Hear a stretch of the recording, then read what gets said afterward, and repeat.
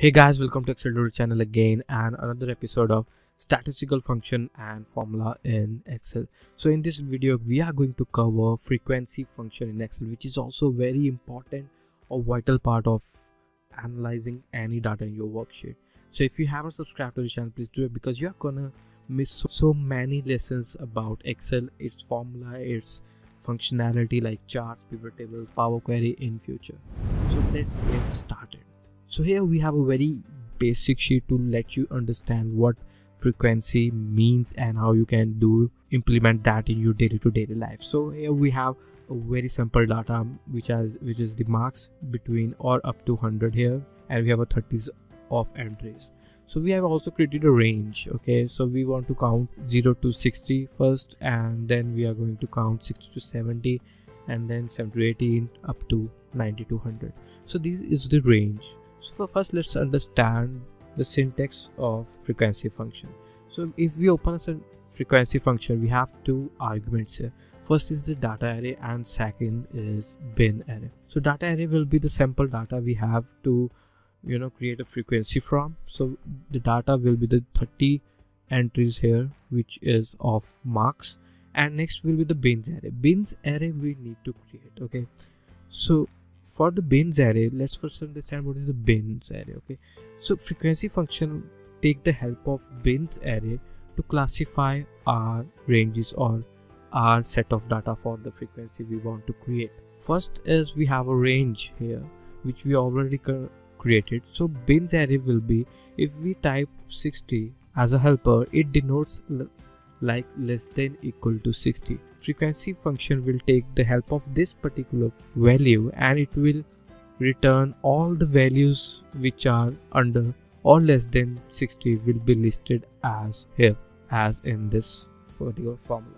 Okay, so let's just enter our bins here. Let me just give a heading here, bins. Let me just stylize a bit, give a unique classification. So here we have a 60 and just enter a 70 here, such that it will only return value less than 70 or 60 to 70 as we have prescribed in this range, or we can say helper array or bins array.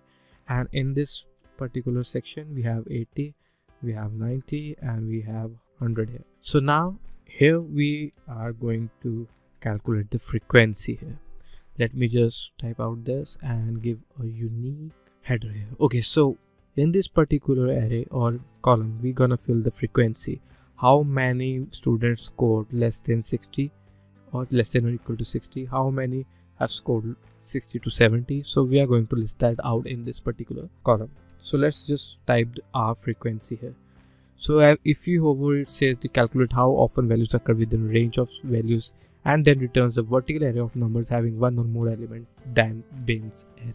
And let's just click on tab, open our function.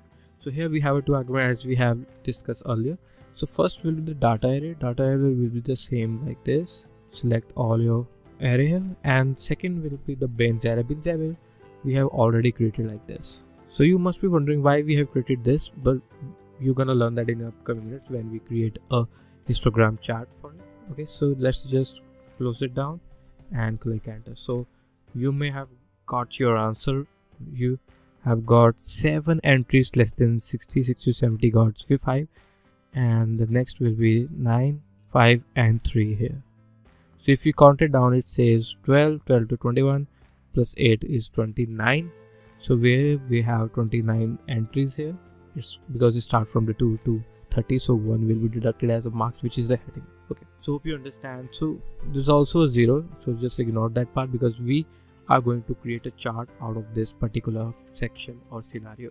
So you must have known what is frequency and how you can calculate it using this set of examples. So you can also create a chart, like you have a range here and you want to show how many have scored or how many students have scored in between these particular ranges. You can show that easily using histogram chart. So to use histogram chart, you need to select the set of ranges you want to include in that particular chart. So first will be this, and second will be this frequency. Ignore that 0 part because we don't need that in our diagram. So now go to the insert and click on this particular icon. So you have a different set of columns here, and you can also preview whenever you mouse over it. Okay, so you can use either 3D or 2D or whichever you want. I personally like the 3D one here. Let me just drag it down here, right? And you can use different type of designs here. I love this design, so just write or rename it using this. It's just a demo data, and if you want to customize it, just double click on this chart. You can customize using this particular options here, where you can fill any border or gradient line, solid line. You can fill any color using this.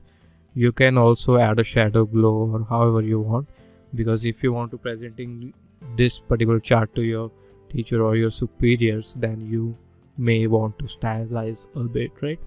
So let's just close it down for now, and you can also explore this particular options here. You can filter it out which part of your query you want to include. Like if you don't want to include 90, you can just deselect it. If you want to include it, just select it, and you can also change the names the way you want.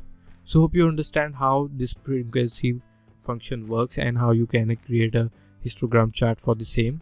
So if you have learned something, please click the like button. If you want to learn more about it, you can just click the link in the description box, where we have covered in detail about this particular function. So if you haven't subscribed to this channel, please do it, because it will help us to grow more and more and create a more detailed videos about each and every functionality of Excel. And you can also request any video from us. If you want to share this video to your colleague, your friend, you can use the share button.